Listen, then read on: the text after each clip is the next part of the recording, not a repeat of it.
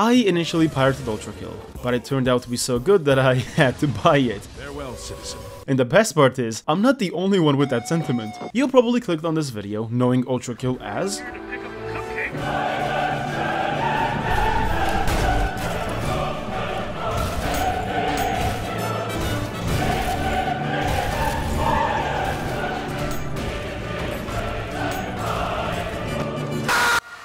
But it used to be more like this. Random fall, pick up the gun, title screen, and look, it's a little baby Cerberus. Aww, kill it now. ULTRAKILL has been in development for some time now, and throughout these years, it changed incredibly. The initial idea for ULTRAKILL was about some schizo guy going through a spaceship as he slowly started to become more schizophrenic. The robot idea didn't come into play until way later down the line. We tragically almost never got V1 Breedable Edition. It might be strange to hear this, knowing how popular the game is right now. Across his 7-hour video, which I had to watch for the sake of this video, he states how he isn't as much of a good game developer or writer as a lot of people make him out to be, which gives him the imposter syndrome. The creation of the game and its story is a series of happy accidents, as we are going to cover in this video, and let's just say, the amount of coincidences that led to this game being way deeper than Hakita intended is mind-blowing. You should yourself now. The humble beginnings of ULTRAKILL can be highlighted with its first ever developer's note, which was published on Hakita's YouTube channel 6 years ago. So you might be asking to yourself, what is the point of this very inflated video? Essentially, I became very fascinated with the arena shooter genre after I realized that a 3-hour cutscene per 3 minutes of gameplay just wasn't my thing. I initially went into ULTRAKILL thinking that it was another brain-melting Finnish LSD simulator, just like these guys, but it turned out to be so much more. ULTRAKILL is brimming with secrets of all varieties, whether that be a fishing level, dating simulator, game-breaking mechanics that are actually just regular mechanics, and the stellar storytelling. There is so much to dissect that honestly, I had to break my promise about not making long videos. What better way to begin this very fucking long journey than to go back to its genesis? Although the game has changed quite a bit, there are plenty of things that still remain to this day. The iconic title screen, along with a sample of Gustav Holst's Mars the Bringer of War, was a staple within ULTRAKILL's design ever since its earliest version. You don't really hear about Mars the Bringer of War that much, despite being a backbone for so many brilliant sci-fi compositions, like the iconic Star Wars theme. The British composer Gustav Holst finished writing Mars early in 1914 before World War I began, but despite this, the music today is mostly viewed as the theme song for the war to end all wars, until they made a questionable sequel. And this is one of our first ever happy accidents, cause Hakita himself had no fucking idea just how ironic having this sample in the beginning of the game would be later down the line. Gore was pivotal from a very early stage in ULTRAKILL's development, with shots blasting off parts of enemies and splattering that sweet tomato jam all over the wall. Little did we know, that would become the single biggest gameplay mechanic in ULTRAKILL. Through devlog 4 to 10, we got to see some of the more familiar aspects of the game coming to fruition, like the malicious head. We also got the iconic UI, which never went away. That's pretty nice. Also, dual wielding was a mechanic, not just a power-up. I just love with the barrage of my pistols and the waves of blood cover all of my senses. There are plenty of these updates spread throughout 60 installments, so if you're interested, I'd recommend you to check them out, as the game essentially gets made in front of you. Unless you have an ADHD brain, in that case, Layer 1 of hell for you.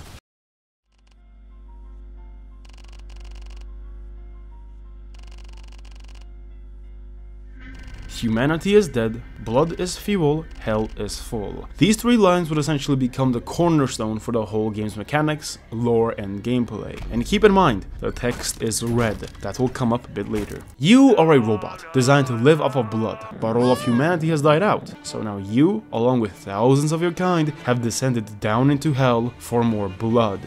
Humanity may be dead, but hell... hell is full.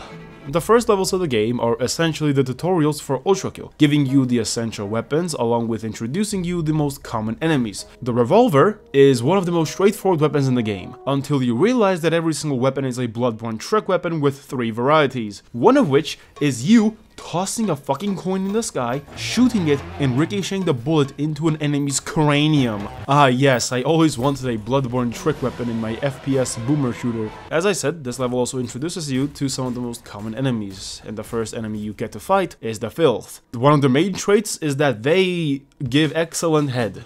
I will not be questioned, that is factual. On their own, they don't really pose that much of a threat, but during ULTRAKILL's brain-melting combat, one of them can easily slip by you and give you the Freddy Fazbear jump scare. Filth are the weakest enemies in the game, as explained in the terminals present at the start of each level. The terminals act as a second menu, giving you access to weapon shop, enemy information, and Gmod construct.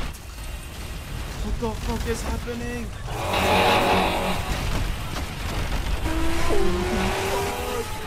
What have I done?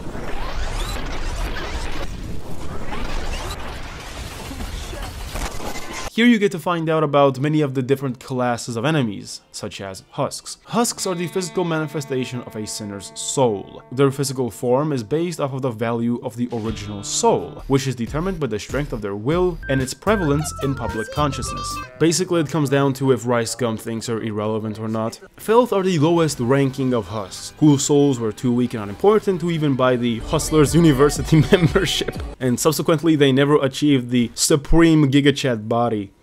I'll steal Pyro's bit for this video, at least as long as I will remember, and give them a shitty D tier. They're just jump scaring boogers at this point. Now, as for the other one, you can't quite have an arena Quake-like shooter thing without the common projectile enemies. We have the Stray, introduced alongside the Filths. These guys are lanky, bloody, fucking goofy-ass guys who run away from you if you approach them. The only enemy that tries to escape you, by the way. They fire one projectile at a time very slowly, and since they have to hit this, they basically pose no threat.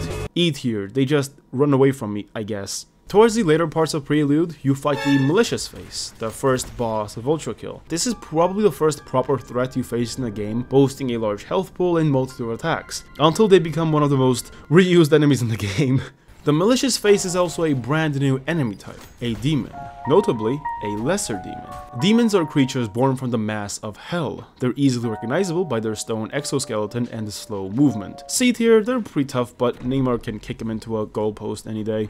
Oh yeah, did I mention this? You can essentially parry every single attack in the game, and I mean virtually everything, except for these guys who are Pyro clones from Team Fortress 2. Just don't let Pyro Cynical see them. This trait of having a face-shaped exoskeleton for demons will become a very prominent aspect of this video. But before we get into that, what even is hell? In essence, hell in ULTRAKILL resembles that of hell described in the Bible, with the words gnashing and wailing of teeth being ripped straight from Matthew 13. Hakita's inspiration, however, stretches even further within Divine Comedy, better known as Dante's Inferno. A lot of people don't know this for some reason, but Divine Comedy, Dante's Inferno, is actually split across 3 major parts within a single book: Inferno, Purgatory, and Heaven. Within Dante's Inferno and ULTRAKILL, there are in total 9 layers of hell, with each layer representing a different sin. Only 7 circles are playable as of now, these being Limbo, Lust, Gluttony, Greed, Wrath, Heresy, and Violence. What you're playing through right now isn't even hell proper, it's merely the mouth of hell, an introduction to the brain rot that's ahead. Throughout the 3rd level of ULTRAKILL, we get glimpses of Yellow Dante. I don't know why I wrote this in the script. I tried to kill him here, but it's a scripted event, so unlucky. His appearance essentially serves as a teaser for the upcoming boss fight. The Swords Machine is the final class of enemies you will encounter for quite some time, actually. Unlike everything you've encountered so far, it's actually a machine, just like you. He can be fought as a secret boss fight in the 2nd level, and as a proper encounter in the 3rd. Upon beating the 2nd encounter, it drops the shotgun, which is personally my favorite weapon in the entire game. When I said you can parry everything, I mean it. Even your own attacks. With the shotgun, if you parry at the same time as you fire, you will throw out a large explosion that decimates enemies, and I used to spam this shit constantly. But then one thing pops up. If you want to P-rank these levels, you gotta use every single weapon in the game, cause that counts as style points. So yeah, bye-bye shotgun bazooka thing, I guess. Okay, so about the lore of these guys. They're essentially scrapyard monstrosities that take parts from other robots. Their legs specifically are taken from another enemy we'll encounter a bit later. These are also one of the very few enemies that still can actually speak to you, but choose not to, cause I'd give them a solid B tier. They look cool, plus they gave me a nice weapon. Yippee! Ah yes, now the final enemy we encounter for this section, the Cerberus, also known as a lesser demon. Cerberus in Greek mythology is a three-headed dog that guards hell. Here though, he's just the moai statue. I like how lore accurate it is in the sense that they're placed at the entrance of hell, but then they're just mewing statues instead of a three-headed dog. Within Dante's Inferno, Cerberus appears way later down the line as one of the main forms of punishment against sinners. Hagita initially intended to have the three of these enemies jump you, similar to the three heads of Cerberus, but he thought it would have been too difficult for a little baby boy. Oh, baby man, baby man. One horrifying thing I found out about this, guys, is that every statue, without exception, is a proper Cerberus. Not a hollow statue or decoration, but rather proper demons. They just choose not to awaken. So keep that in mind the next time you walk past these guys. Who knows, they might be watching that Robo Gyat. B tier, I got 3 reasons. They're perpetually mewing, striking the thinker pose, and concentrating a hell nuke in their hand. Goated. Now, we finally get into the proper layers of hell. No, sit the fuck down, viewer, because this game becomes something else when it doesn't want to be a boomer shooter. Explain to me what the fuck that was. Chat, nah, bro, nah. Throughout ULTRAKILL's layers, we get access to secret levels by completing puzzles and going through obscure paths. First of these secret levels is in Prelude 2. All you gotta do is drink the imposter potion, then vent, grab the blue skull and place it here. Congratulations! Now you get to experience horrors beyond human comprehension. What the fuck was that? You are not alone. Something dwells in these dark, dingy, dangerous halls, only referred to as something wicked. It's unkillable and makes this sound when approaching you. Have fun. Ah! After being lost for 30 minutes and shitting myself 5 times, I made it out. And for my troubles, I got lore. He's telling me he's not gonna jump, right?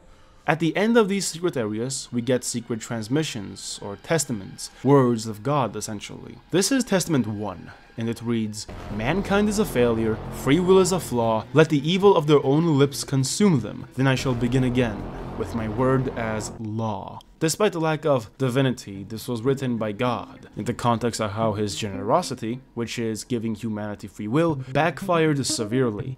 They ended up spawning abominations and creating conflicts that would bring forth infinite hyperdeath upon themselves. Maybe he feels like this because humanity is wicked. Maybe he feels like this because humanity doesn't follow his word. But despite this being God, he doesn't sound like one. He sounds like a average Unity coder. God seems like a flawed entity who can't control everything and makes mistakes. And this will become a very important thing later in the video. Also, I forgot something. The fucking schisms, they're just buffer versions of these guys and fire more bullets. I hate them. They also look like the separatists from Star Wars, the Clone Wars, so C tier. As we arrive at the gates of hell, there's a small text here stating, "Abandon all hope, ye who enter here." These are very iconic lines from Dante's Inferno, where Dante and Virgil arrive at the gates of hell and, well, they read that. But here's the thing, there were more things written on the gates of hell. "Through me you pass into the city of Woe. Through me you pass into eternal pain. Through me along the people lose for aye. Justice the founder of my fabric moved. To rear me was the task of power divine, supremest wisdom, and primeval love. Before me things create were none, save things eternal, and eternal I endure. All hope abandon, ye who enter here." This was most definitely another line inspired by Hagita from Dante's Inferno, and as you can tell from the scripture, it sounds like hell is speaking to any soul that enters here directly, almost as if it has consciousness. Welcome to Limbo, a very nice, natural and calming area where you can experience all the delights of the world. The shining sun, blue skies, chirping of birds, and all that until you realize they are just screen projections and the chirping of birds is played on speakers behind plastic trees. This is still hell, your prison, and the structure constantly reminds you of how you could have gone outside instead of grinding CS all day. Your problem, missile on ramp, missile on ramp. Within Divine Comedy, Limbo is very much so a normal Earth-like area where you have Caesar and some other Greek individuals present. According to Dante, Limbo is very much so like Earth, but without death. Here, souls can live in an environment that is very similar to that of Earth, which is why Hakita replicates that through the design of Limbo. Limbo also has plenty of secrets, one of them being you tossing a coin to your Witcher and going into the secret level. I will warn you though, the following sequence will make you actually use your brain, and I don't know if you have any left right now. Remember when ULTRAKILL used to be a shooter? Haha, yeah, me neither, that was a lie by the way. This is where the true gameplay loop emerges. Puzzles. 26 puzzles. It's actually 26 puzzles. Here the biggest boss fight is the fight against your ADHD, so good luck with that. If you do manage to actually beat every single puzzle, you get rewarded with something pretty fascinating. Testament 2. Failure after failure after failure after failure, again and again and again. You get the point.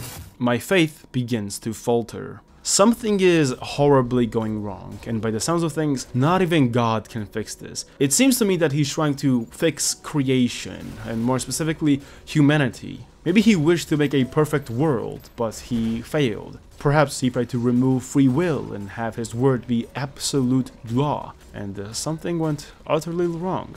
After we go through a few more levels, the reason as to why God is the most sane Unity game developer will become very apparent. As we go through Limbo, we get introduced to new mechanics. A nail gun, which is essentially your average Gatling gun with magnetic properties, and 2 new enemies, drones, and more interestingly, street cleaners. Terminals have this to say about them. Oh, fuck! The drones are essentially mass-produced surveillance camera and security guards. Although they were originally built with non-lethal ammunition in mind, they scavenged for parts to make their efforts in getting blood far easier. They're also described as curious by nature, which is interesting in a sense that these robots are all actually sentient. They can think, they can understand, and they vary in intelligence. So I guess that's why their honest response to getting shot is to kamikaze into you. This establishes for a second time that blood is vital for robots, and more importantly, that they were created by humans. Which I guess it's kinda obvious at this point. As to why blood of all things needed to become the fuel source, well,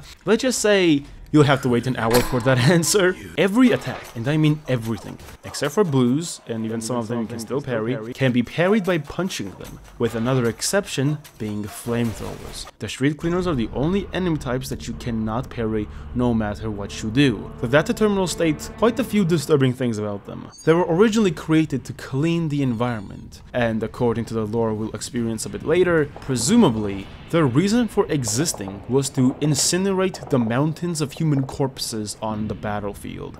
Because blood was essential for robots, they essentially needed to destroy that fuel source. After peacetimes, however, they were mainly used for hell expeditions, but after humanity's destruction, only thing they do is cleanse the world in crimson.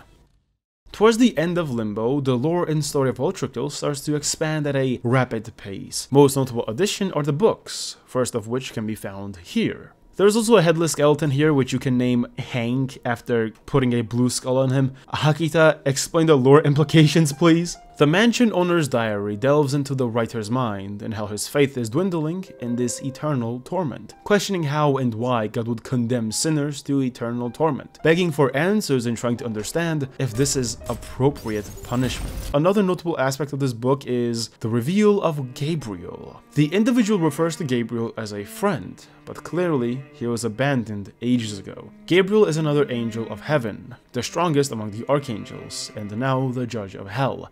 He basically took the title from Minos after he used all of Hell's budget on bisexual lighting. My word will not be questioned. It is fully canon, I swear.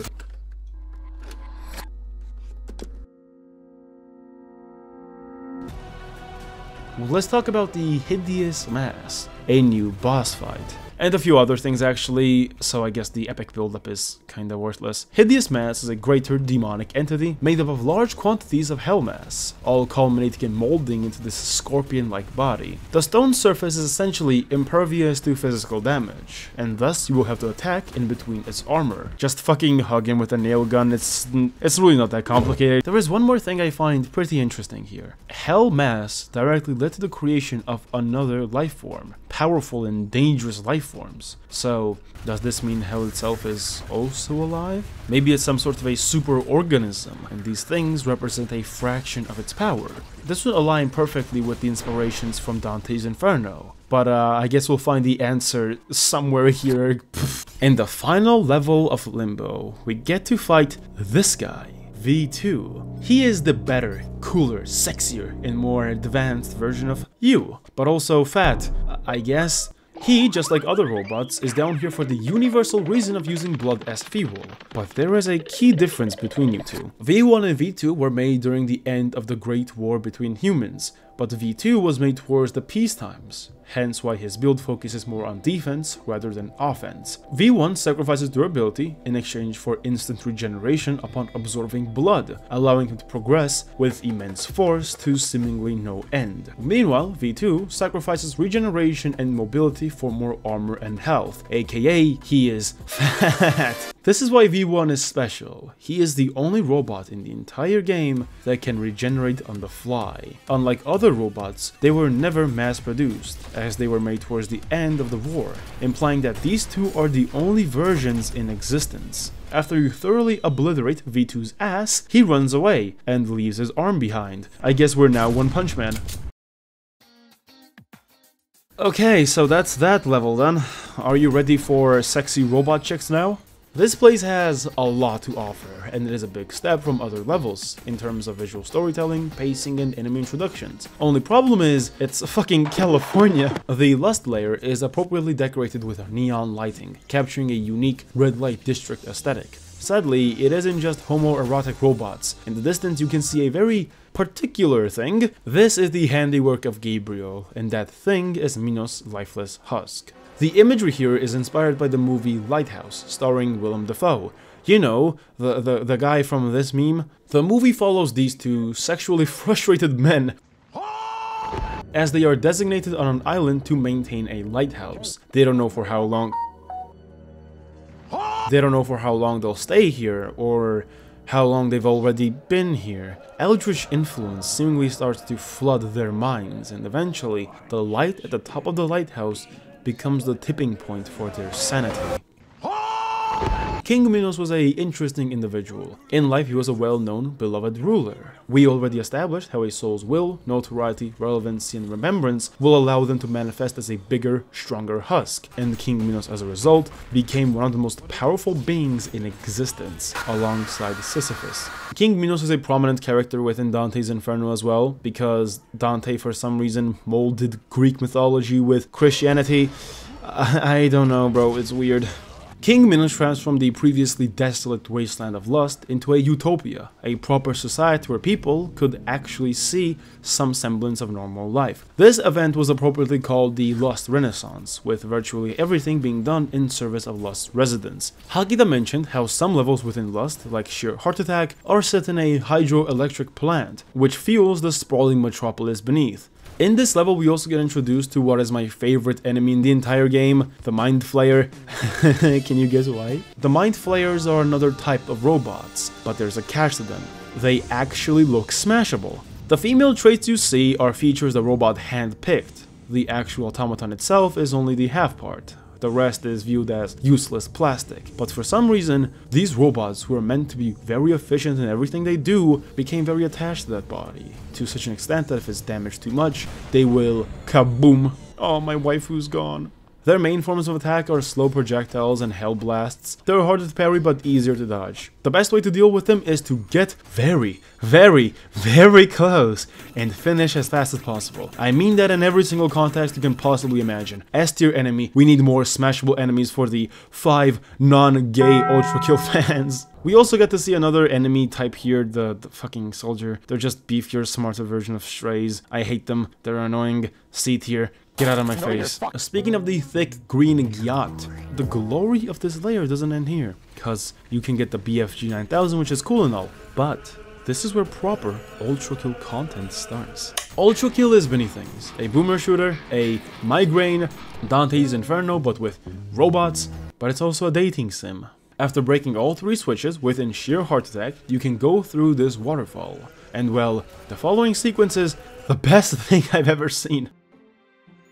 Welcome to Oyasumi V1v1, the best thing humanity ever made. This is your typical visual novel with V1, I mean Mirage, as a possible love interest. Why the fuck does this robot look so sexy? Unfortunately, she is not smashable, so lower that railgun of yours. The conversation quickly goes from Daisuke. Sorry, but the following clip contained Leo speaking Japanese, so I had to stop him before everyone watching clicked off. He made this segment cues he is lonely and gets no bitches, but he also wants to get some funnies for the video. What he was trying to say was everything was cute on this makeshift yandere simulator until I made it too deep. I drilled into this guy's skull instead of the other way around. Sorry, I'm just depressed like that. Cope. Anyway, like and subscribe so the homeless Georgian boy doesn't commit infinite oyasumi. I'm going to buy the body pillow right now. And with that, we've come to the final level of lust. Oh boy, this is quite something. According to Hakita's livestream, the real challenge of this level is making the fucking train tracks. Peter, the head programmer, had so much issues with this apparently, but the funniest part is how no one fucking uses it. We all just bunny hop our way to the boss, so he just coded this for no reason. Just don't tell him that. At the end of this train ride, we come face to face with Minos, or well, what's left of him anyway. Minos was killed by Gabriel, and as a result, he stole the title of the Judge of Hell, leaving Minos as a empty husk, controlled by these worm creature thingies. The original host of the body is now gone, and these things were the ones controlling him. The worm creature things were also intended to become a regular enemy type, but that was scrapped. Now, you might be asking, what happens when a soul within hell dies? If you're an Ultra Giga Chad, you get the Gojo treatment. Now we can continue on to gluttony, which we enter through his mouth, I guess.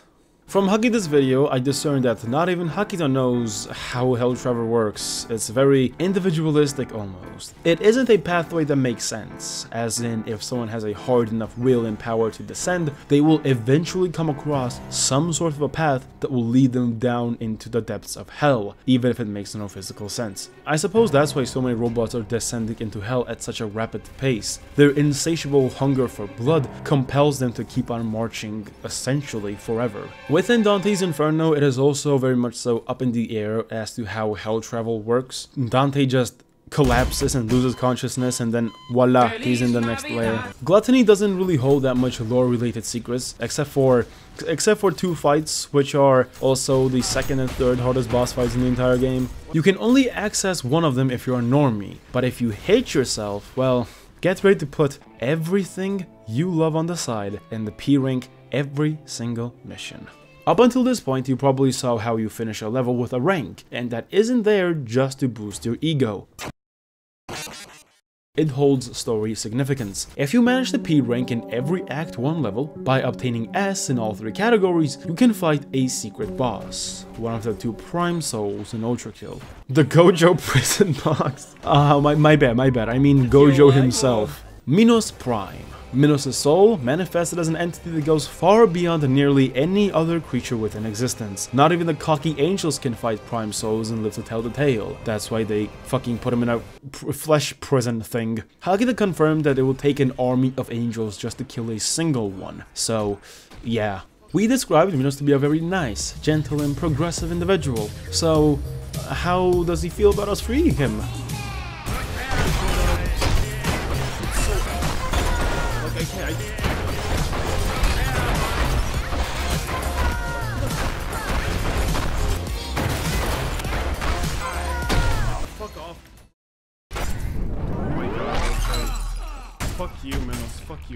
Fuck you, Minos. Worst fucking piece of shit boss I ever had to witness in my life. Salvation. from this cold. Minos is a judge of hell, and he's a righteous judge at that. Minos knows the crimes you and your kind committed, and not just the residents of hell, but also on whole of humanity. He knows the rivers of blood you've drank. He knows the mountain of corpses you've erected, and as a result, he casts a death sentence. Minos is an incredibly hard boss fight, which made me want to lose my fucking sanity. I wish I knew this sooner, because if I just stuck to the ground and dodged him like a common Dark Souls 3 enemy, I would have actually beaten him very soon. But I decided to take the fight in the air, where my ass got obliterated. Staying in the air is a fucking death sentence with this guy. Oh yeah, by the way, don't forget, he's not only the second hardest boss in the game, but also the third strongest boss is literally on the other room. Before we get into that, the following terminal is kinda interesting in a sense that it actually depicts humanity's endeavors to make hell more interconnected by not only sending out different sources of information, whether that be physical matter or sounds, through these terminals. One of the first successful variants of this transmission was Russ Morgan 78 RPM vinyl of Are You Foolin'? Which is quite something. I guess that's why we hear this music at the beginning of the menu screen. Now, the Gabriel boss fight. Gabriel has slain many bloodthirsty robots like you, who wish to ravage hell with their insatiable hunger. He gives you an ultimatum: turn back or die. Naturally, you being V-fucking-1, you ignore him and decide to punch back Gabriel's already faded hairline. Gabriel is a very interesting character. On one hand, he is an angel, but acts nothing like one. He is brutal, wrathful, and curses at you. He is so cocky and arrogant that he doesn't even see fit to use his real weapons against you, thus he creates light constructs. Because for angels, being beaten by humans is an absurd concept. Only things they fear are prime souls, so being bested by a machine of war was just unimaginable. After beating him, he realizes that Sigma is the only way to life, as he returns to heaven. This is not over! With that, Act 1 comes to a close, but there's still one more thing we gotta look over. Glimpses of heaven. As we mentioned, it is unheard of for an angel to lose against a human, let alone a human creation. This is so insane, in fact, that the Council of Heaven believes that Gabriel was trolling and accuses him of treason. Nevertheless though, he lost, and rather than the Council believes that is completely irrelevant. As punishment, he is stripped away from the holy light of God, as Gabriel now has 24 hours to hunt you down and finish what you started. The pain Gabriel feels is rivaled by tortures used in hell itself. There is no divinity in this, no reason, only pride, hatred, and punishment. Everything is twisted. The reason for why heaven's like this is because God left it, and as a result, an authoritarian hive mind of counselors remain to oversee a hollow sanctuary. Over the course of time, they forgot what word of God was and disintegrated, morally and spiritually. So, what will become of the new apostle of hate? The core of your profane form across the stars, I will grind you down until the very sparks cry for mercy. My hands shall rest.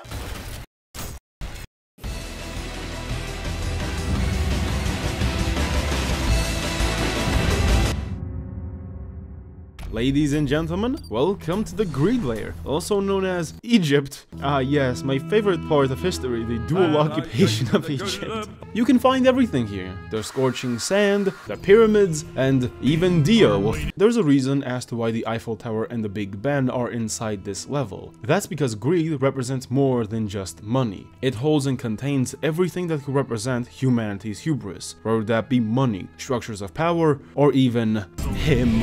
Act 2 is a point where any and all respect Hakita had for your time goes out the window because every single level is drastically longer. My prospects of P-ranking these is going through the floor now. You are a worthless bitch-ass nigga. Before we get into that, however, we gotta meet a new enemy type. Something that really upsets the entire structure of ULTRAKILL's combat, and that is a proper angel enemy. The virtue, inspired by the biblically accurate depiction of the angels, you know, the guys who say, do not be afraid and look at you like this, is the only angel outside of Gabriel present in the whole game. Unlike other enemies that need to actually see you to shoot you, the virtues can snipe you from literally any position through any obstacle. Very fun. They will mark you with a circle, and once that happens, a ray of light will make you rethink your atheism.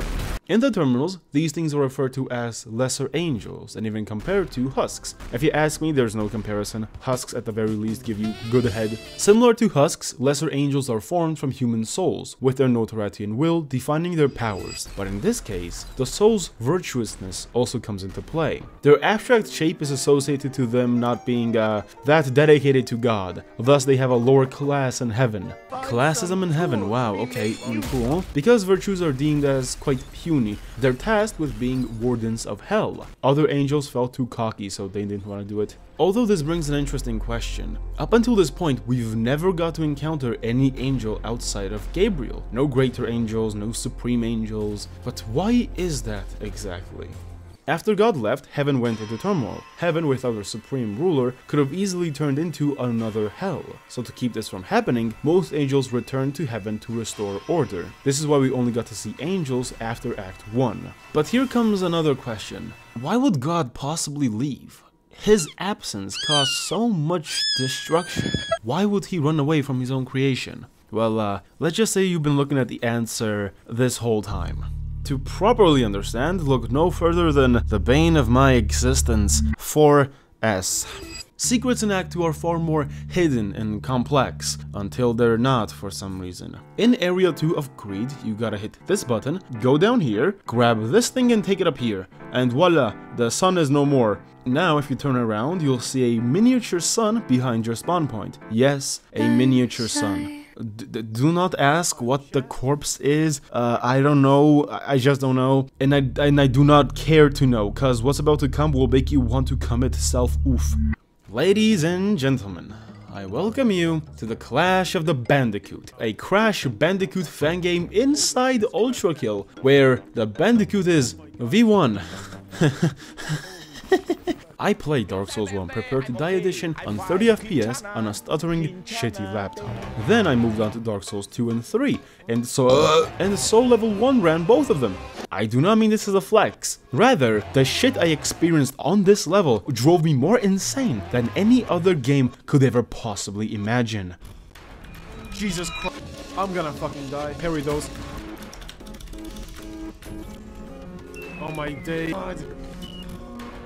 Jesus, I didn't see anything. Bro, I can't make it. Oh my, I'm dead. Oh my god! What platform? Nah. This secret was intentionally designed by Hakita to be as brutal as the original Crash Bandicoot games. Oh yeah, by the way, if you break every single box, you will be given a new game mode, which allows you to play through the entire game in the Crash Bandicoot mode. I'd rather actually hang my... Well, at least the terminal at the end was quite rewarding. Let's just say it offsets the entire story of ULTRAKILL. Testament 3. Uncountable cycles of creation wasted.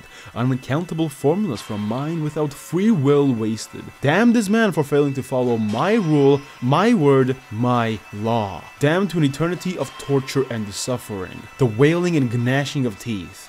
For I have created hell, and I can no longer unmake it.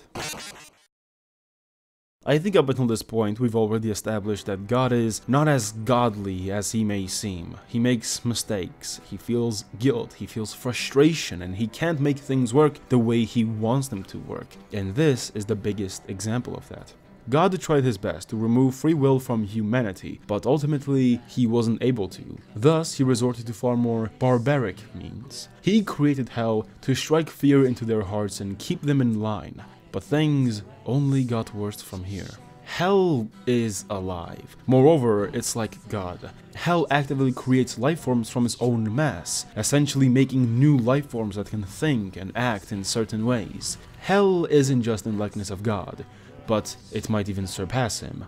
Hell's power scared God so much he deemed it necessary to run away from everything, My guy clocked out as if it was a 9-to-5 job and left this cosmic fucking abomination to fester. And wouldn't you know, a few centuries later, things would get way worse. But before we get into that in like half an hour, let's look over what kind of an effect God's departure had on all of existence, such as in hell. A lot of angels descended into hell to be wardens, to see if souls are actually torturing themselves. But then, when God left, a lot of them had to leave hell, and thus the husks revolted.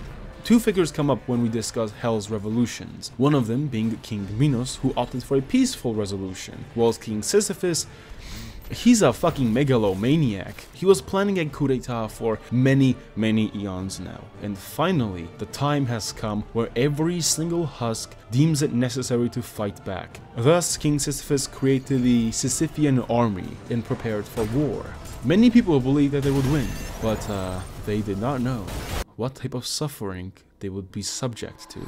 Gabriel and the forces of heaven were able to best the insurrectionists, killing Minos and imprisoning his soul in a flesh prison, whilst a similar fate fell upon Sisyphus. I just love how this robot going beep boop beep boop ba, it turned into such a in-depth, well drawn out and detailed story. It's so good. We'll talk about Sisyphus in maybe 10 minutes, but for now, grab 2 additional hands. Actually make it 3, no, maybe 6 is best. Yeah, something like that. And proceed to the boss of level 2, the Sisyphean Insurrectionist. The Supreme Husk, as the name implies, used to be an elite soldier within the Sisyphean army. Upon their defeat, however, members of heaven decided it was necessary to carve them apart bit by bit and leaving only enough material for them to actually carry out their own penance.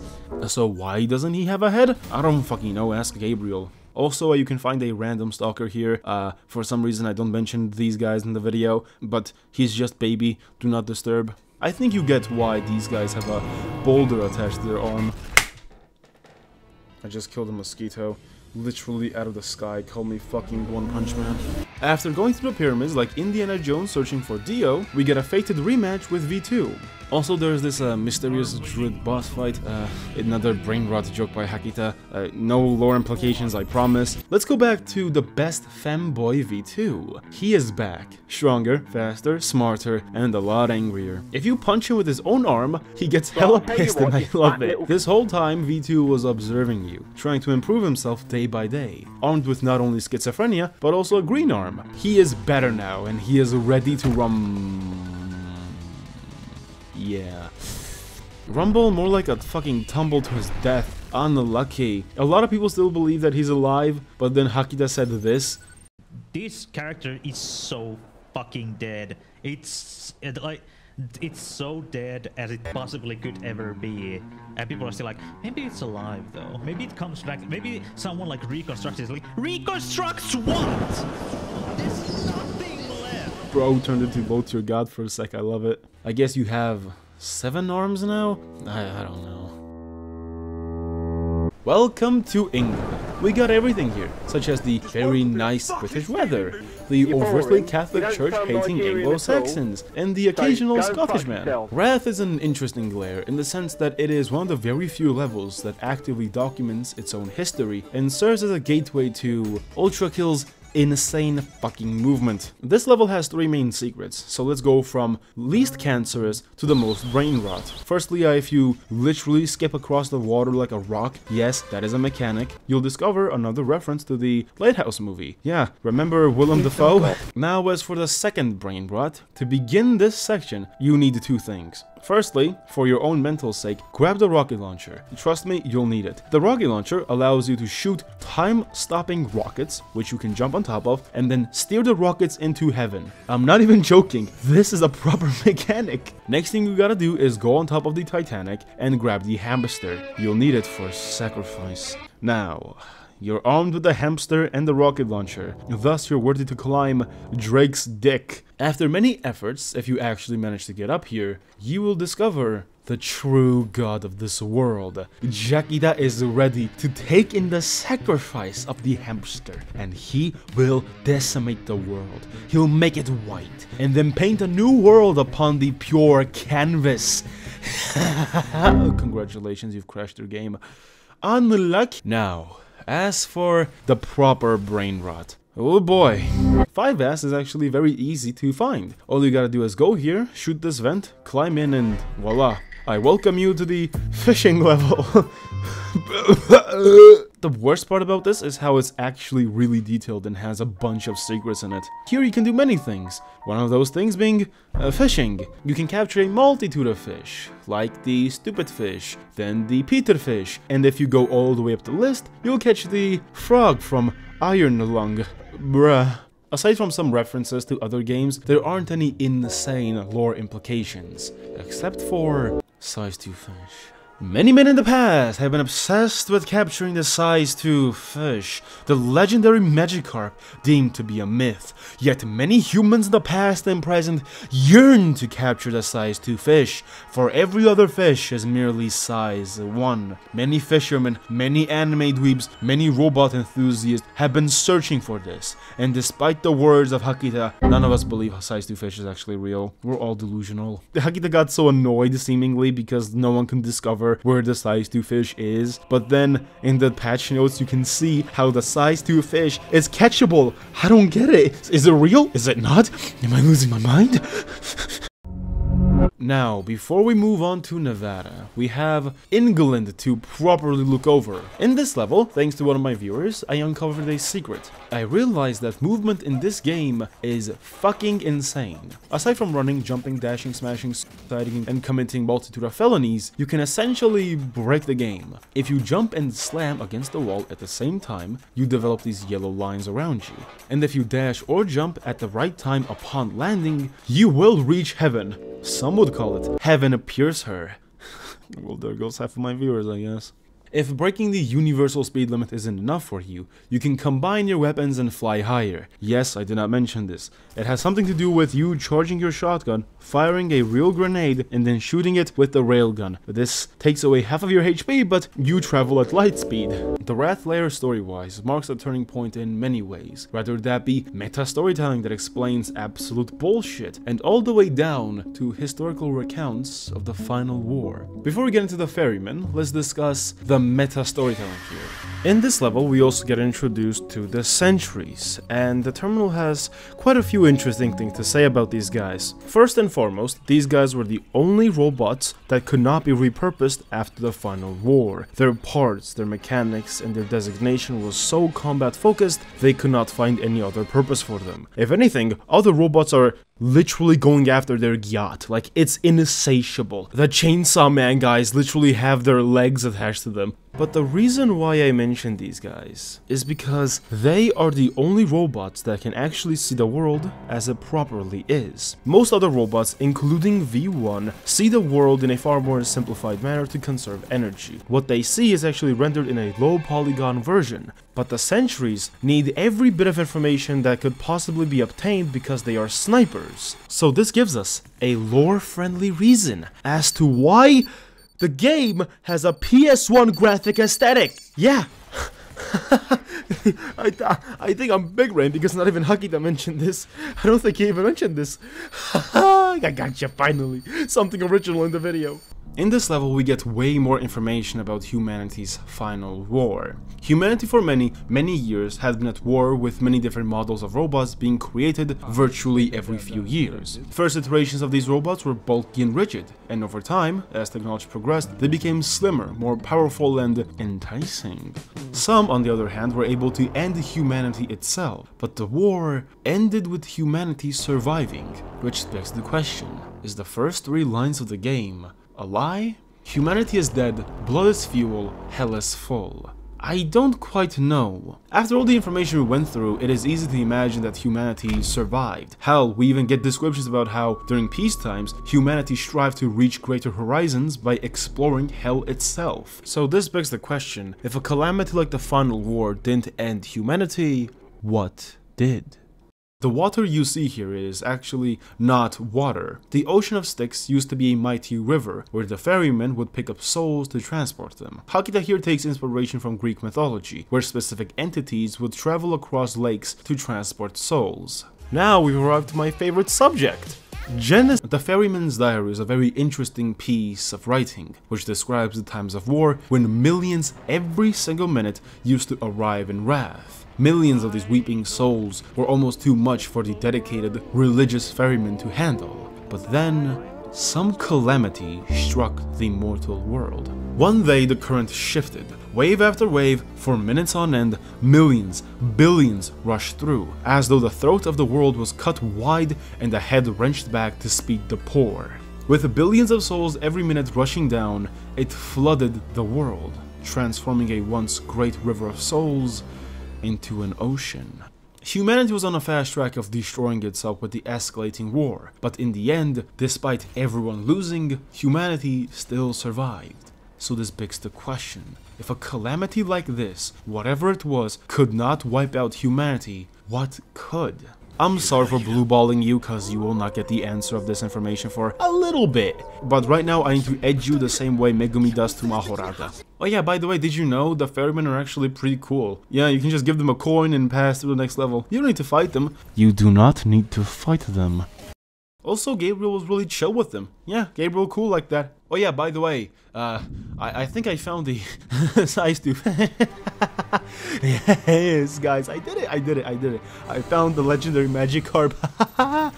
Don't worry, guys, follow me. The fish does not bite. If it does bite you, however, don't worry. Just like every other enemy in the game, you can bully its entire existence. The Leviathan is a very interesting entity, both in Dante's Inferno, the Bible, and in ULTRAKILL. Within ULTRAKILL, it is classified to be a supreme demon, but if we look at the lore behind this thing, it is not quite that. Essentially, it is an amalgamation of all these British citizens that got tired of swimming, sank at the bottom of the ocean, and then got combined into this thing. Which is interesting, because this thing is called a supreme demon, but it sounds more like a husk. Similar to the clone drones we talked about before. They're also an amalgamation of two souls combining and then forming this body instead of something else. The protagonist of the original very popular Nokia game Snake is also within Dante's Inferno, but this time he is one of the 7 princes of hell alongside Lucifer, Beelzebub, Mammoth, and a few others I cannot remember. Within the Bible, the Leviathan is prophesied to be present at the end of the world, and that makes me want to ask a question about its existence, specifically about Dante's Inferno. Does this mean that we will potentially get other demons within ULTRAKILL? Other greater demons that were formerly angels? In ULTRAKILL we already got a name drop for Lucifer, we just didn't talk about it because honestly I forgot how I structured this video. But Gabriel also name dropped the devil, which is of course Lucifer. This could mean that we might get some information and even encounters with the other princes of hell the further down into hell we go. My hopes of this happening goes back to the fishing level. Yeah, this cancer doesn't end yet. If you gather every single unique fish, the garage door will open, and let's just say the terminal is quite something. Father, why eternal torment? Is torture unending truly a fate fit for a fool? An angel so bright and beautiful asked me this, and I could find no answer, for I could never face the guilt of what I've done, my regret, a gnawing cancer. In my hour of weakness, terror possessed me, and then I cast Lucifer too into the infernal den. Once I realized what I had done, I could only weep as I sank slowly into the depths of despair. Deep, oh so deep.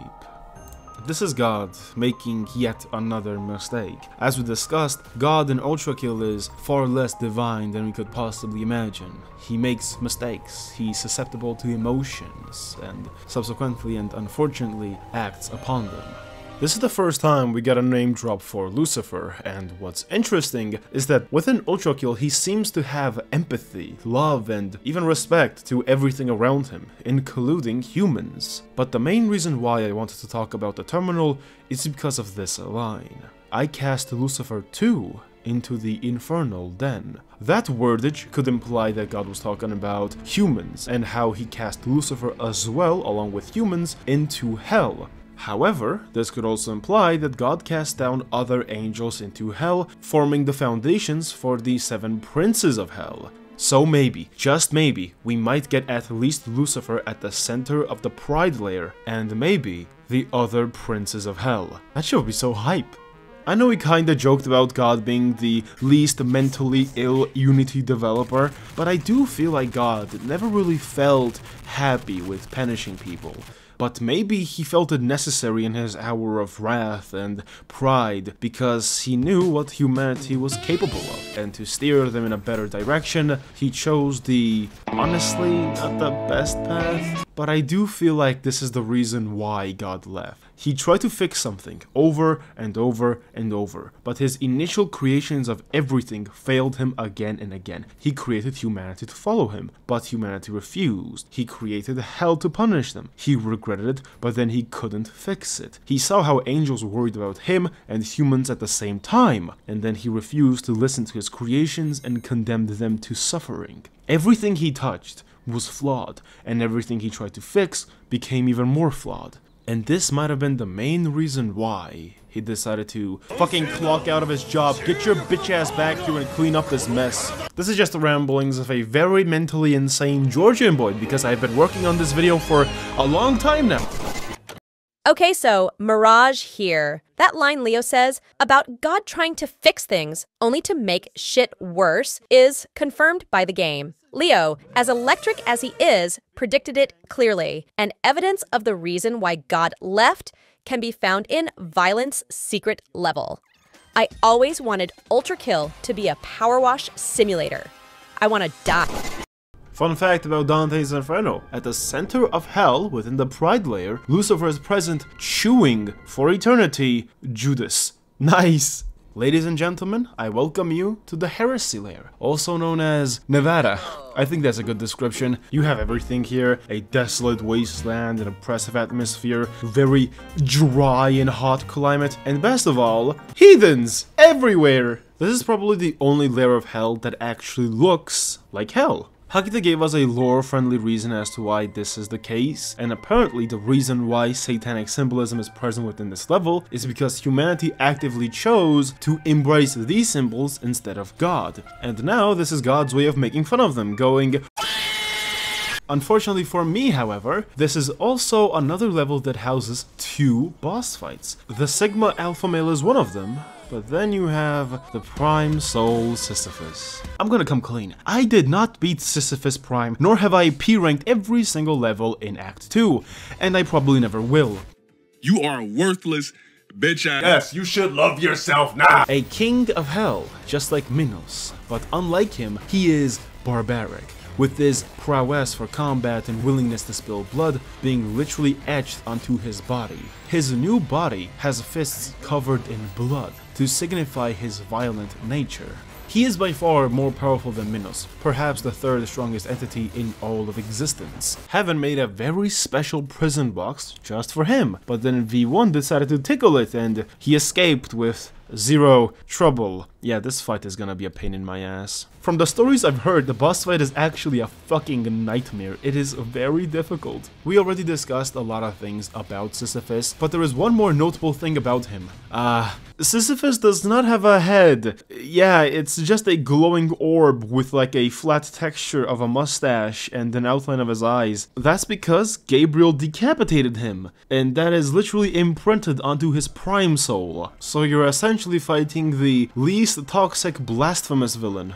I think Sissiphus is perhaps the only named and mentioned character we've seen in ULTRAKILL that honestly deserves to be in hell. Because not only is his violent nature literally imprinted on his arms, but also his selfishness and pride got millions of people even worse off than without fighting. Sissiphus very much so knew that this was a losing battle. Heaven could not be beaten by any force within hell unless it was a combination of prime souls, but Sissiphus and Minos were not prime souls, so he essentially fought a losing battle and condemned millions to this fate. Despite this, however, despite Sissiphus knowing that this was a losing battle, every single fist he threw was filled with determination and love for fighting. He knew that he would lose ultimately, but knowing that he spit in the face of authority made him ultra hard. One in such situation must imagine Sissiphus happy. I said the thing. I said the thing! Once you defeat Sissiphus, we get information about things that I genuinely did not see coming. This is an ARG. we finally ascended to fucking brain rot to brain aneurysm. Why is my boomer shooter a fucking ARG?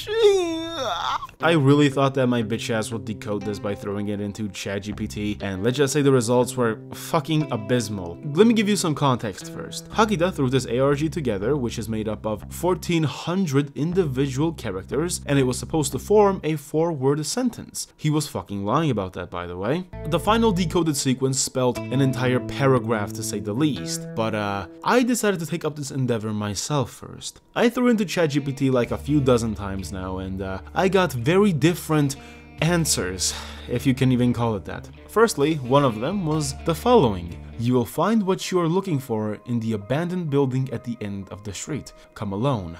I don't know why ChatGPT is blackmailing me, but this is genuinely disturbing, even for ULTRAKILL's level. Another thing it spit in my face was, congratulations, you have decoded it, which is very much so something Hakita would do just to fuck with his fanbase. But then...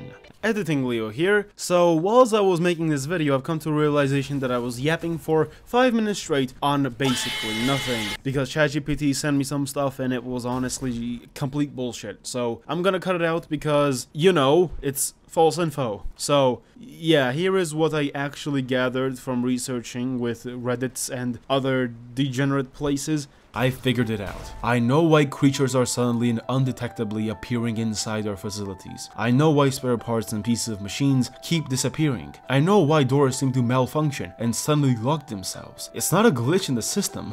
It's... hell is alive. It breathes. It thinks. The entire area is a massive, intelligent superorganism, and it is harsh and it is cruel. Just by watching us, it has learned how our systems and machines work. It has not only begun to deconstruct our technology, but also reassemble it in perverse ways. Attaching parts to machines it tortures, making them into an aimless army of death and destruction. It warps them across itself and gets them past our security. It locks our doors and traps us with them. This is not an attack. This is not a defense. This is entertainment. This is an exhibition of death and cruelty and suffering for its own sake. It had grown tired of what it was, and we unwillingly just offered ourselves as new playthings. Tom, for the life of God, cancel this project immediately. We have to abandon everything and seal this place away. Leave the machines and tools behind. Evacuate as many as you can before it's too late. I can only hope that this encrypted message is received before the organism learns to read it and encrypt it. Whatever happens, we cannot let this being find a way out and spread to the surface. We have... Another dies. Bring me more. I hunger. Well, I hope you're happy with yourself, because this answers quite a few things. Basically, in the entire gameplay loop of ULTRAKILL and why this shit is happening. And this might answer exactly what happened to humanity. If the opening text is to be believed, humanity really did die. And the one responsible is hell. Hell started to corrupt everything mankind made, and I would assume it first started with the terminals. These terminals, spread throughout the entire game, were made by humanity specifically to transfer information and even physical matter. One of the first successful methods of transporting information was a vinyl. Over time, however, hell started to corrupt these things, and these machines started to become obsessed with the emotion of boredom. So you may be asking me right now, who cares about these terminals? I only just use them and never think about them. Well, let me tell you. Have you ever thought of why you have a scoring system at the end of every single game? Well, that's because of these twisted things right here. These guys essentially allow you to get a lot of style points and record it. And once you get a lot of style points, you can exchange that for weapons. That's when the currency and point system come into play. So essentially, you download everything you do and then use that shit in the fucking terminals. They even gotten so bad that they resorted to actually using a cyber realm thing where you can fight in ordinless mode. And best of all, they even gave you Gmod construct so that you could fulfill all of your fantasies. The meta writing is fucking insane. I will expand upon that a bit later. But first we gotta go back to Nevada, and let's just say the Sigma male is not happy. I will grind you down until the very sparks cry for mercy. My hands shall relish ending you here and now. Gabriel is back. But this time, he is not a whimpering little baby boy. This time, he is Ultra Sigma. He starts off his boss fight in his enraged form. Whilst last time he wasn't even taking you seriously, now he is very, very mad. So anyway, you quite literally beat the Sigma out of him. In the first half of the boss fight, he is enraged, but then after you punch him a few times, he basically calms down slowly, until ultimately he realizes that he always had. He no longer has to put up with heaven's dictatorial standards, their absurd laws, absurd treatment. He realizes that heaven is corrupted. Despite this, he also comes to terms with the fact that he himself is very much so at fault. God left many, many years ago, and over the time not only did God's fire start to whimper, but at the same time, God's word, his law, his truth started to decay. As Gabriel realized this, he comes to terms with his own mistakes, and realizes that he can change it.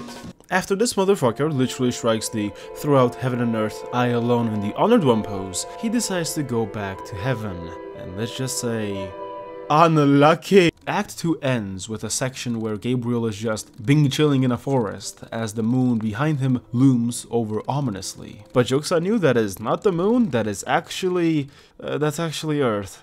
Yeah, the final war did not do it any favors, that's for sure. Gabriel starts to contemplate a lot of things after deciding to strike the Miyamoto Musashi prayer pose and become Neil Armstrong for a little bit. The reason why Gabriel is just being chilling on the moon is because within Divine Comedy, heaven is split between 7 sections, with most of those sections being our solar system planets. Thank you, Windigoon, for giving me this information. Bless your soul. This defeat changes Gabriel. It changes his outlook on all of creation. What he believed to be a will of God was nothing but a lie. In a shattered world, he was left to pick up the pieces. But he never realized that the pieces were never mendable.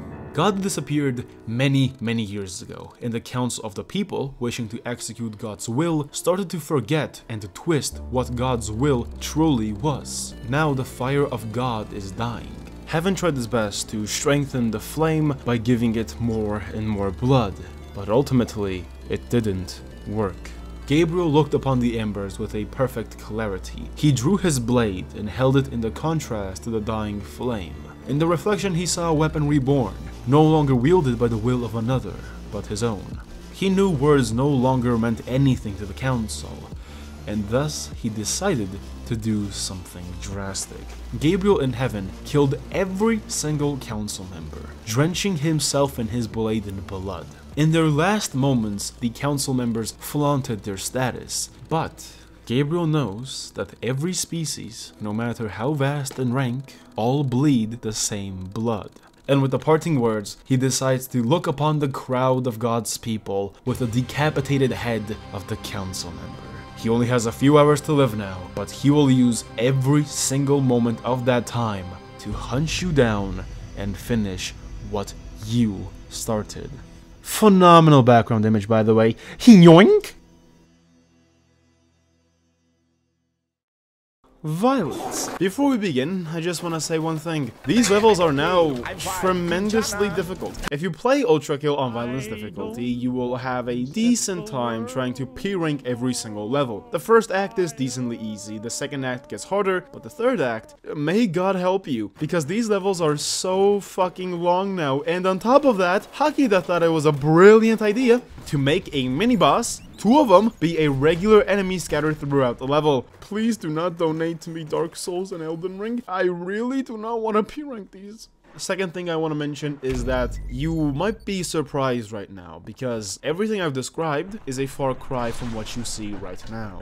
This is indeed violence. Violence on your fucking eyes, that is. The reason as to why violence looks very calm, relaxing, and tranquil is not because it wishes to show you violence or inflict violence upon you, but rather its white, desolate, hollow atmosphere serves as a contrast to the blood you spill. Every single bullet you fire serves as a paintbrush that paints the world red, and the white marble serves to highlight your violence. Right off the bat, there is one very unique thing present within this level, and that is its heavenly atmosphere. It is decorated with way too many crosses. Up until this point in ULTRAKILL, we didn't really get that many depictions of crosses. That's because Hakita himself never intended to have ULTRAKILL's lore be that connected with Christianity. But the thing is, he did not realize that he had a cross on Gabriel's forehead this whole time, so he physically had to incorporate it into the story now. But the way he did it was very interesting, in the sense that he incorporated the cross not as a symbol upon which Jesus was crucified, but rather a simplified version of the Tree of Life.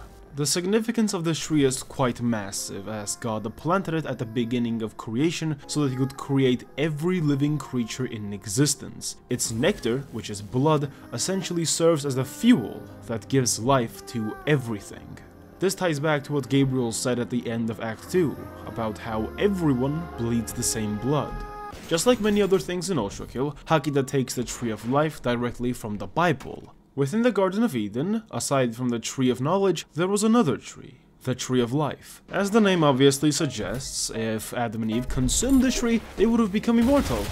Violence is one of the very few layers that actually has a well thought out, documented history behind it. As we all know, a lot of angels after God's departure decided to go back to heaven, and subsequently, a lot of husks decided to leave their violence layer. As the husks traversed the violence layer, they ultimately came across this labyrinth, and let's just say, things did not go well for them. Do you see these JoJo character looking ass motherfuckers? Who are actually very smashable now that I think about it. After traversing the violence layer, they ultimately came across this labyrinth, and let's just say, it turned out to be the most overpowered stand ability you could possibly imagine. The labyrinth plays tricks on you. It is a labyrinth after all, and subsequently, the husks got lost. Slowly but surely, they started to lose their minds, and ultimately, they lost their bodies. The labyrinth reconstructed them, ripped them apart bit by bit, and stuffed them inside these statues. If you approach them, you could even hear them breathing. This is a live recording of Hakita inhaling crack and cocaine at the same time so that he can finally make the next few levels of ULTRAKILL. Aside from these guys being similar to the jar enemies from Elden Ring, they're also very fucking based. They are perpetually striking the JoJo pose. So fuck yeah, they are smashable any day of the week. There's also a secret boss fight in this game. He's called the Johninator or whatever, I'm too lazy to Google, but he's irrelevant to the story. You gotta do some blue skull shenanigans to fight him. So, yeah. Anyway, look! It's a cow! Because this thing decided to jump scare me and literally scare the shit out of me in my first playthrough, I decided to cheese the ever-living fuck out of him. What you can do is essentially brute force his boss fight by riding him. Right now the game doesn't have any animations to knock you off of his back, so drill a nice hole through his cranium. The Not Minotaur has a very interesting story, in the sense that it wasn't just created by hell, but rather a certain unnamed sculptor. Moreover, he gifted this thing specifically to Minos. Minos saw how chaotic Godric the Crafted was, so he saw it as a representative of everything wrong he did in his past, and thus he cast it down into the labyrinth of the 7th layer. Now the Minotaur is condemned to wander aimlessly, searching for an escape that frankly doesn't exist, and only hoping to see the sky one last time.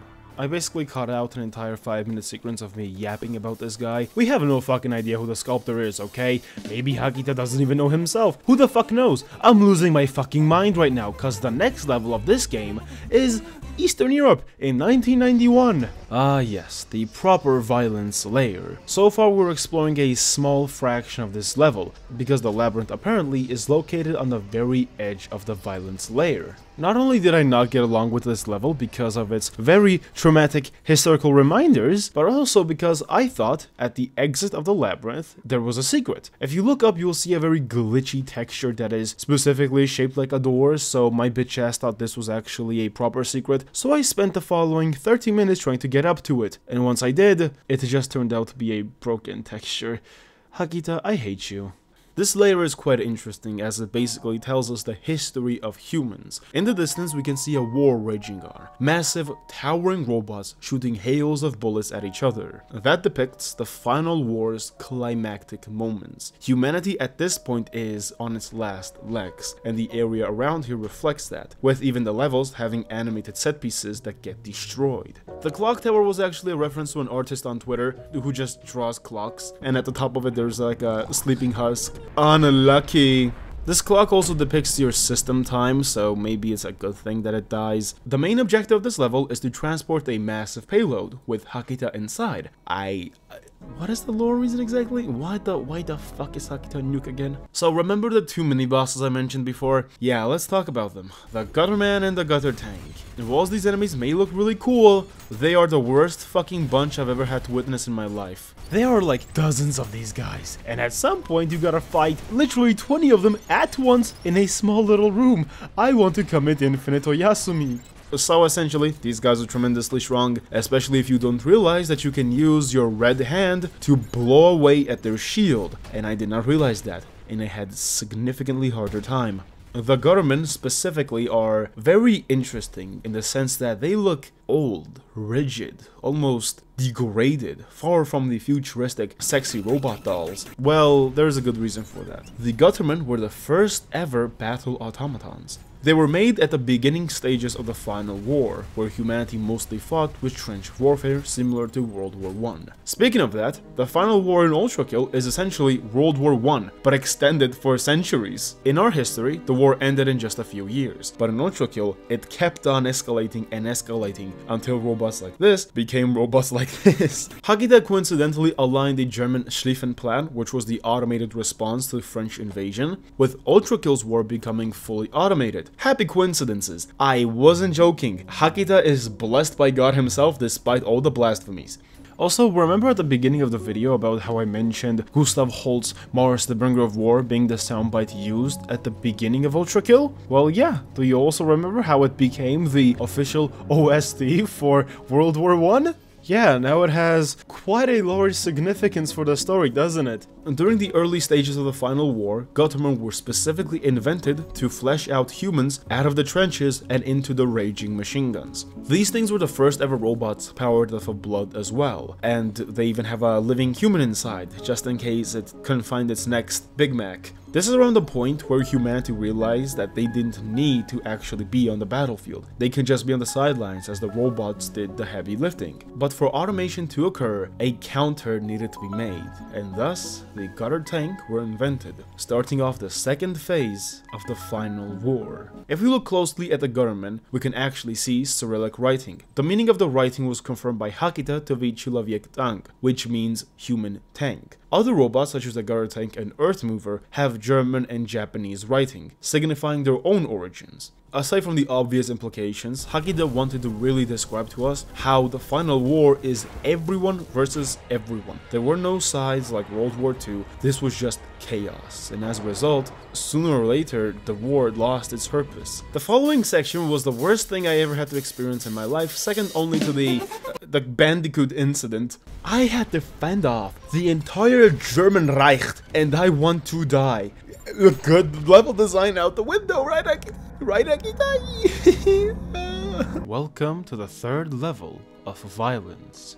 This level is probably the most disturbing level in the whole of ULTRAKILL, as it directly takes inspiration from the Suicide Forest from Divine Comedy. Really? Oh god, fucking Logan is about to pop in, piss off. Within Dante's Inferno, every human that commits self-oof is sent directly into this specific area of violence. Within Divine Comedy, violence is also split between different areas. Some areas punish sinners who commit violence on others, and this specific area punishes those sinners who committed violence on themselves. As to why the punishment is so cruel is because, from Dante, the writer's perspective, a human committing suicide is tantamount to the biggest betrayal you could possibly do, because God was gracious enough to give you the gift of life, and you committing suicide is you actively saying no to that gift and rejecting God himself. Thus, he did the necessary to condemn you to eternal tree suffering. Okay, relax, you don't need your base 63 decoder, because the text you see on the wall is simply the Book of Revelations, or rather, the oldest written Greek text for the Book of Revelations. To read it, you'll need the knowledge of former Constantinople and a tremendous amount of faith. On the right, you can see a secret, but you can't access it right now, it's still under development. But if you still want to get inside, you just need to grab a street cleaner who would proceed to burn away the rubble. I'm curious on what abominations Hakita will put in this time. This level is very open, you can just run around and have fun, until you realize your uncle's watching you. Whilst you're not getting a heart attack, you can also come across a fight club, where a bunch of husks and robots are fighting each other. Huh, we've never actually seen that before.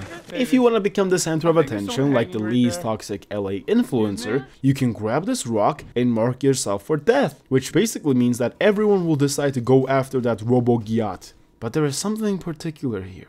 Red text pops up whenever you approach the crystal. Interesting, because up until this point, red writing appeared only twice before, and it will appear 2 more times with tremendous amount of significance. Once you come across the first tree of life, red text appears, demanding you to feed it blood. Interesting, because something like this never happened before, a direct order from an invisible being. It basically asks you to take part in the most peaceful American school project, and once you finish your work, this rotting tree will bloom in crimson, radiating this red aura. I really felt smug when I first saw this level, cause I'm like, oh, ooga booga, look, these things named puppets in the game files are actually just reused assets from old ULTRAKILL logs, and then Hakita just states that himself. Cool. But there is one specific question that arises here. Why are the primordial sources of power, 3 of them, present inside Hell? For such a valuable resource to be in Hell makes you wonder, what other things does Hell have? Does this mean Hell uses these trees as a living source of power? Maybe this is why God wasn't able to beat it, because it uses 3 of these trees to power its own abomination. It would make sense if Hell is fueled by blood, because every living creature is, so I guess we'll find that out in the deeper layers. But now, it's time for the climax, the Earthmover, often referred to as the Horsemen of the Apocalypse and the Centaurs. But that's not the boss, by the way, that's the whole fucking level. And the best part is, you can skip it! 90% of it! The creation of the Earthmovers initiated the final era of the Final War, which almost annihilated most of humanity. Off in the distance you can see other Earthmovers, but that's it. There is nothing else to be seen. The Earthmovers are the pinnacle of human engineering, a colossal tool of mass destruction that single-handedly caused billions of souls to flood into Hell every minute. These things fire off lasers that can obliterate cities in seconds, and they are impervious from external damage. This is what the Ferryman's diary was talking about, by the way. What caused the river Styx to become a massive ocean was these things. The Earthmovers are so massive that they have to essentially use 2 power sources, solar panels and blood. This very design would spell the end of Earthmovers and the end of humans' life above Earth. The constant destruction and war caused soot, smoke and decay to block out the sun, casting the world into the long night. Earthmovers, not being able to feed off of the sun, died out one by one. And as a result, war ended not on a massive bang, but rather on a whimper. I continued yapping about this for way too long, so long story short, humanity became friends, they decided to go underground, and they started to heal Earth. Yippee, very nice. Then they decided to ruin everything by delving into forces they did not know what the fuck they were doing by delving into Hell. Very cool. And then I also continued to yap about how in Divine Comedy, the centaurs are also literally shooting people who are burning up in a boiling river of blood as to prevent them from escaping the river of blood. Very fucking cool of me. I just had another revelation. I'm not gonna act surprised because I wrote this script like 2 weeks ago, so it's not a recent one anyway. But here's the thing, what you're looking at is not something divine, all-powerful, or anything like that. It's actually your prey.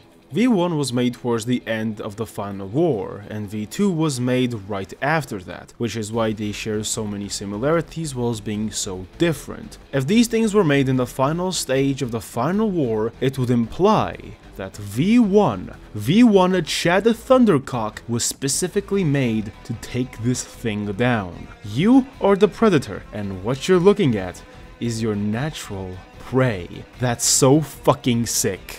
Up until this point, when I was trying to research for this video and write my schizophrenia about it, I was always wondering as to how humanity was able to find hell. Once I decided to delve into Dante's Inferno thanks to Windigoon, I came to a conclusion that hell, just like within Dante's Inferno, is located under the Earth's surface.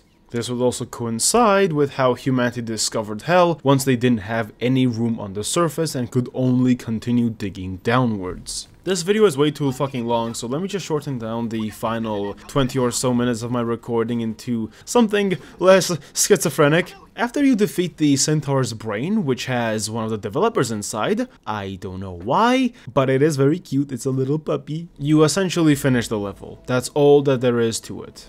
But there is one more thing to this level, and that is this very unique book which is written in all red text. The text color, which is mainly red, along with its very unique wordage, makes a lot of people believe that it is hell, and I also think it is hell. It gives us such very interesting descriptions about the final war, and more specifically the centaurs, and even how the war could not have ended any other way. This was destined from the beginning. A machine that was created to stop the war would ultimately continue the war. It was a perpetual cycle of torment until every single side was destroyed. And it was right. Due to the things we discussed before, and especially the significance of every single line of dialogue which was read, I think it is safe to say that this book genuinely is hell, which is kinda terrifying because it is very, very intelligent. Not to mention poetic. The book talks about the final war, but it does not talk about its direct involvement with humanity. So whether or not humanity survived and was able to contain hell is still up in the air. I guess I'll make another 30-minute long video discussing the last 2 levels of ULTRAKILL in like a year. So yeah, I missed out on a lot of things, but I do not care anymore. This video is way too fucking long. Bye bye now.